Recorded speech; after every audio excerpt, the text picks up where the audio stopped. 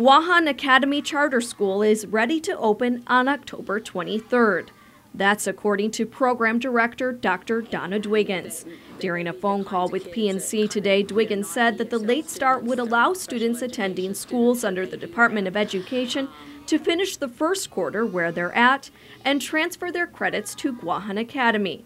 But Dwiggins did not disclose the location for the school, and finding a location is what has kept the charter school from opening so far. The Guam Charter School Council approved the opening of Guahan Academy back in 2010.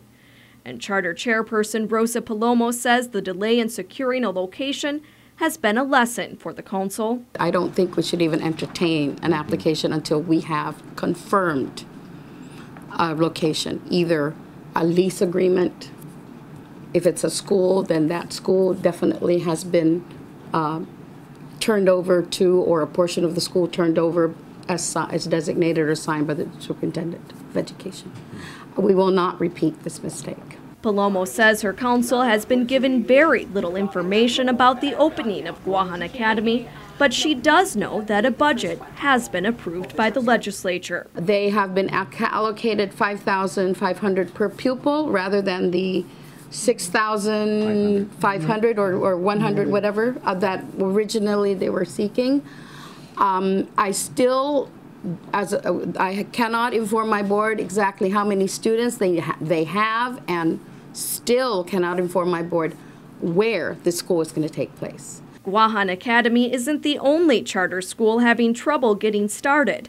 An application for Atdow Academy Charter School has been waiting for approval from the Charter School Council since July of 2011.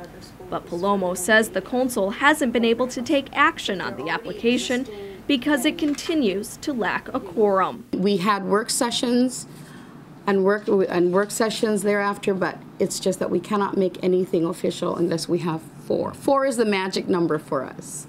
Palomo, Joseph Cameron, and Jamie Mason were all present at today's council meeting. Dr. Encito Walter was the only qualified member absent, as Mary Borja Mofnis is no longer qualified to participate in the council because she has taken a job with the Department of Education. Betsy Brown, PNC News.